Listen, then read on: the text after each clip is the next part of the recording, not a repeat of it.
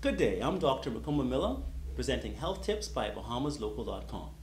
Scabies is a highly contagious infestation of microscopic mites that affect both humans and animals alike.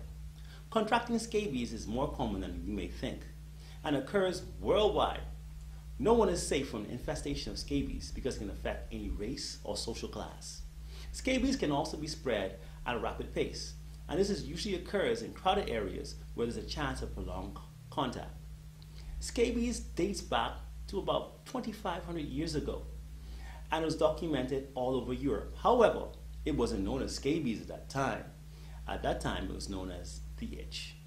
In earlier times, scabies was commonly found amongst the poor who exhibited bad hygiene, but some of the wealthiest persons also experienced encounters.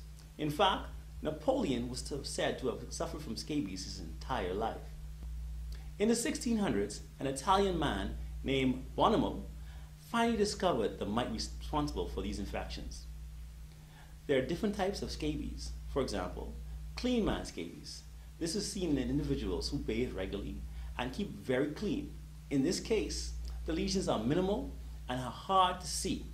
Itching tends to not be as intense.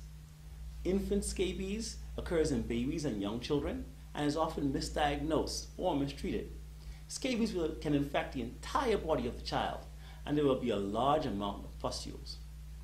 The scabies incognito, normally if a strong type of treatment is used, such as steroids, hides the appearance of scabies and lesions can be suppressed. Norwegian scabies is an intense case of scabies that leads to crusted lesions. There can be hundreds of mites present on these persons. Usually it's found on immunocompromised persons. Animal scabies are found in animals that are susceptible to scabies, such as your dogs, your cats, and they're passed from persons to animals back and forth. The scabies mite's very small. It's about 0.4 millimeters long and about 0.3 millimeters wide. Scabies can be picked up in several different ways. Most commonly, it's from direct prolonged contact. This occurs in homes between family members, even more commonly amongst persons who share beds and sexual partners. Sharing clothing or bedding is another form of transmission. What are the signs and symptoms of scabies? The most common symptom is severe itching, also known as pruritus. The itching tends to get worse at night or after hot showers.